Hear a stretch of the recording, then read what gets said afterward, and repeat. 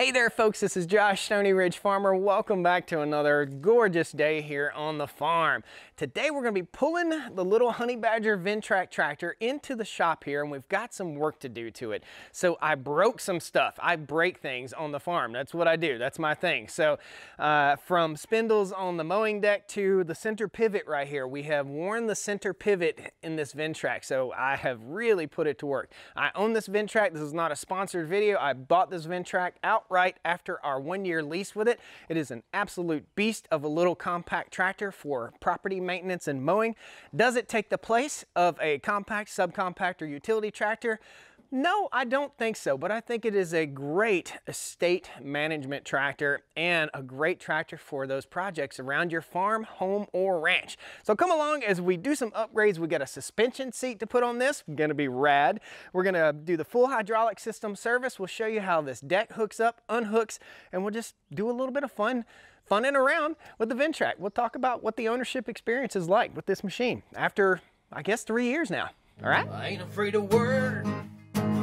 I ain't afraid of play. I ain't afraid to get the job done and do it my own damn way. I ain't afraid of life, times like this. If you mess with my freedom, I'll tell you just what you can kiss. So the first thing I want to talk to you about is the ownership experience of this machine.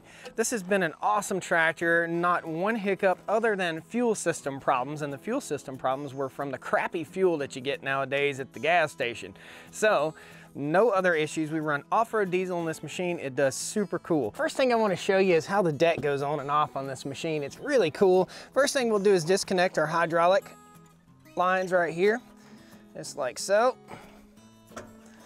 Very easy. There are 2 little slots right in there. Very well thought out, well engineered machine, man. There aren't many American companies out there building stuff like this. This well engineered machine. Everything is well engineered to the fact that when we replace the center pivot, I'm sure it's going to be super easy because it's so well engineered. So we'll disconnect those 2, then we'll pull this guy right here. Make sure your tractor's off. That's a little lever that disengages the belt, the drive belt right here. And the drive belt just hangs on a little notch right there, and we can re-engage that. And then we have a lever on this side that we raise. And now the deck is completely released from this tractor. We'll just back out from the deck. If you're in a situation like this where we're on a hill, you probably want to chock the wheels on this deck so it doesn't roll off down the hill. And when you go to reconnect, all you do is drive these 2 bars up in there, lift them up, and that raises the deck, and you bring the latch back down like I just showed you from the bar in the front right there, that little black bar. So we'll disconnect and we're gonna pull it in the garage.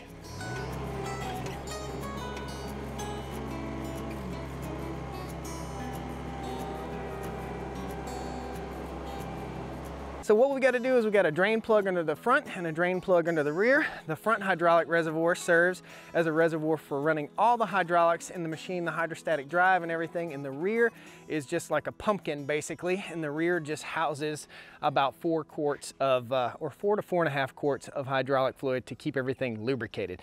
Do I anticipate the hydraulic fluid being gross? Maybe. It looks a little bit on the brown side.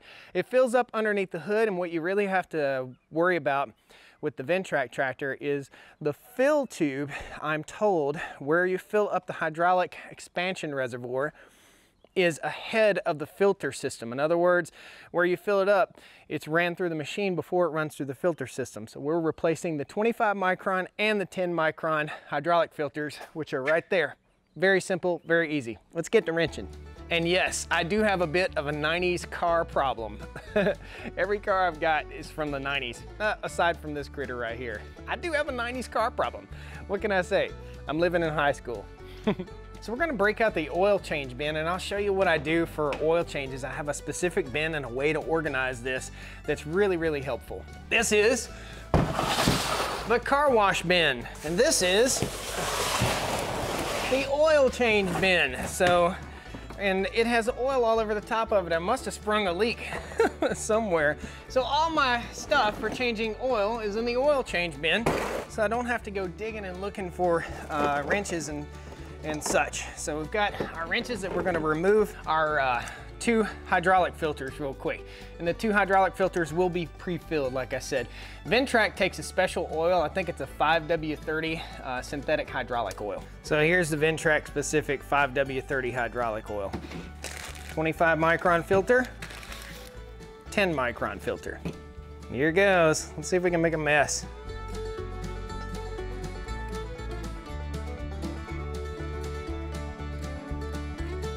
Pull the bottom filter first so that we don't pull the top filter and drip fluid all over everything right here. So we want to make sure we've got this one secure, and then we'll do the top one.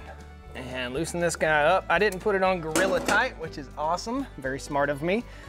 Okay, we'll remove this guy and pour out our hydraulic fluid. I'm gonna lose some fluid in this process right here. Be sure you have a nice rag, okay? These are the most awesome shop towels ever, guys. I'll post a link down there in the video description. I buy them by, I think, the package of 25 or 50, and they're huge. They work absolutely awesome, and you can reuse them. They're like surgical towels. They're lint-free type surgical towel. Hand tighten and give it one full turn after I hand tighten. That's what the manual calls for. Now we'll remove this one. These are Wix filters that I'm taking off. We'll be putting back the genuine Ventrac filters. Be as gentle as we can so we don't make too big of a mess. We're gonna get a little bit of oil on, so you better have a pan underneath. There we go. And once again, up in here, we're gonna wipe everything nice and clean before we install our new filter. New filter, pre-filled, oil on the seal right here. This is the 25 micron filter. 2 hydraulic filters, one for big particles, one for smaller particles. We're up under the front right here. We'll go ahead and remove this 5/16 Allen screw. This one is really snug. I don't know what the deal is with this thing, but we'll find out. Can't get it, we might have to take it to the Ventrac dealer. I don't want to strip it, that's for sure. Kind of frustrating there. We might just be changing filters today. I think we are just changing filters on the front transaxle. Oh, I don't want to strip it. I'm the world's worst at stripping stuff out. So we're gonna skip the drain. There is your ownership experience. This is the first time, and again, we're doing this early. We're under 400 hours, and it only calls for this at about 500 hours. Now it does call to change the filters a little more frequently. So I don't know, we'll top her off a little bit. There is a fill reservoir right up here under the hood. So we'll give her a top off right there. It'll save us a little bit of money in hydraulic fluid anyway. Here's the rear of the machine, and the transaxle on the rear needs to be changed too. So hopefully, fingers crossed, we can get that done. Again, this is a 500-hour service, and this is under 400 hours. Up under here, very easy to access. There's a guard up underneath this, and we'll go up underneath the guard, and this takes a 3/16 wrench. Now, if you don't have the optional, and this is the option right here, this is the 3-point hitch option. If you're gonna drain your fluid out from the front transaxle, the 3-point is ran off of the front transaxle, so you want it in the lowest position and you want the machine level and straight. Fingers crossed. Oh, that one was way easy. I don't know why the other one was in there so tight. This one is super, super easy. I've actually got it to where I can take it out with it's finger tight now. And the fluid looks almost new in here. While that drains, we're gonna go up here, up to the top, and this is where you fill it. There's a little plug right here, and this plug takes a socket. I like a socket, a 3/4 inch socket on that plug, and that will open that critter up, slipping that plug out. That's all it is, just a plug, very simple. 3/4 inch socket fits right on there. They say put thread locker on all but the last 2, so we don't wanna introduce thread locker to the hydraulic system. Got a pretty cool way of instilling the hydraulic fluid here too, because it's kind of back in a hole. We'll replace our drain plug, snug it down. Once we get it tight, we'll give it 1.5 turns, okay? That's what the owner's manual calls for.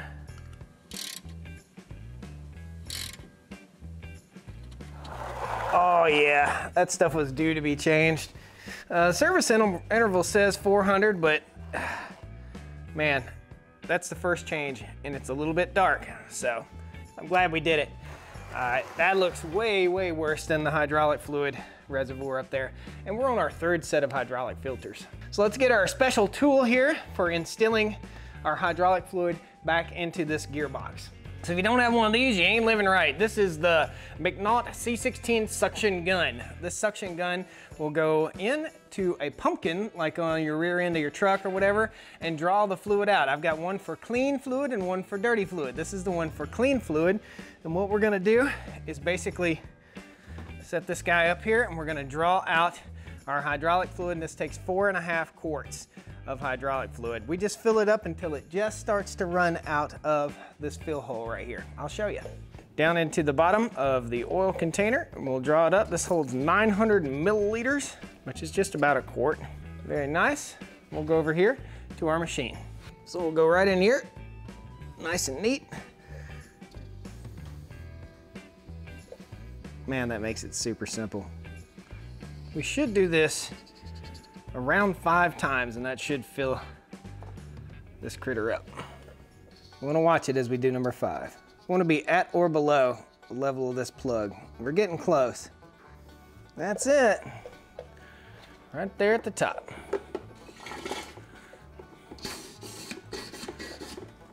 Cap her off and put this back on the shelf. McNaught C16 suction gun. We'll take our rag, wipe everything nice and clean right here. And I've got some thread locker on this critter. We'll go ahead and get him into place. Isn't it nice when a plan comes together like this and you get sweaty and dirty? Life is good, guys. Everything looks awesome in the rear right here. I do have weights that go in place, and I had to pull these weights out of the way in order to access the rear of the machine. We'll keep an eye on things, make sure we don't have any leaks. Check it next time I park. I think everything looks good to go. These weights are quite heavy, and they're to offset the weight of the front loader on the machine. So drop them into place, slide them back,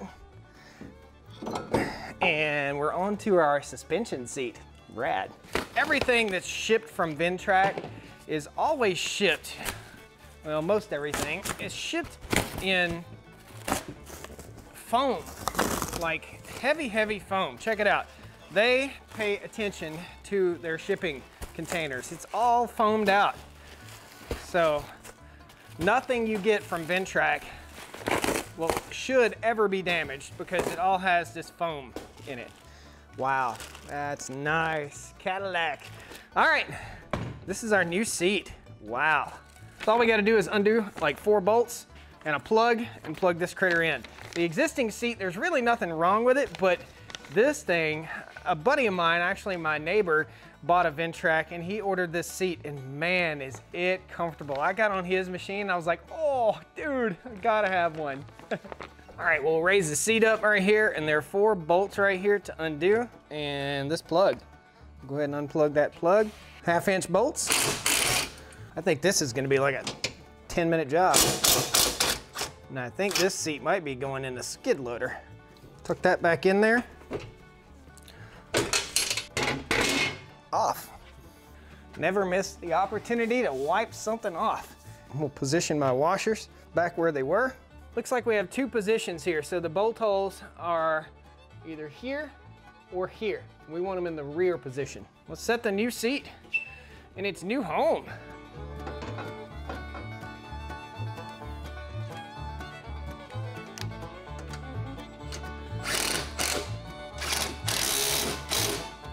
Electrical hookup is right here, and there's a little grommet right here. We need to pay attention to that.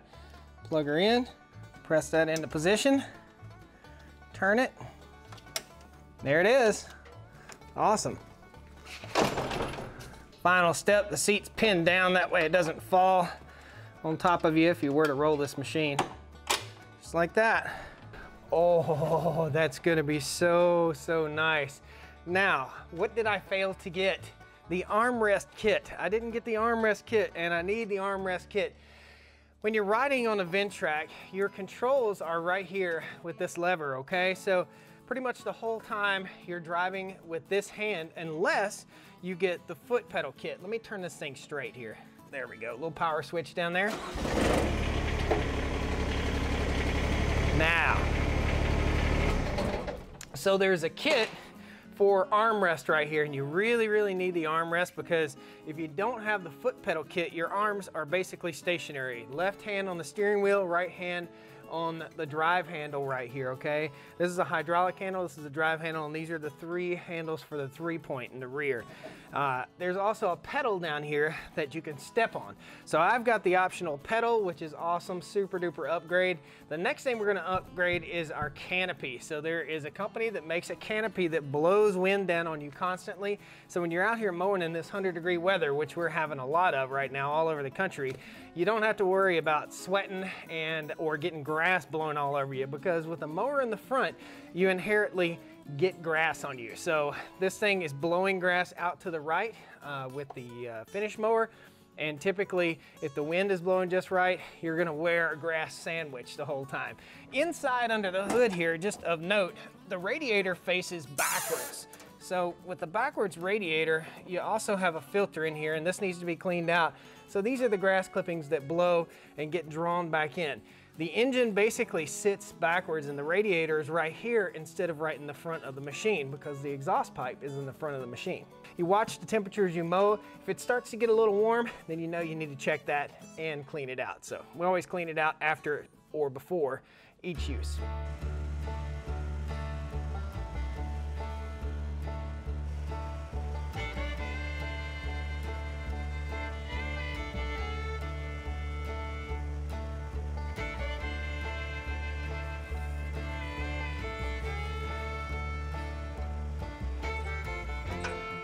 Belt on, snug it up, hydraulic lines. Right, we're hooked up, ready to go.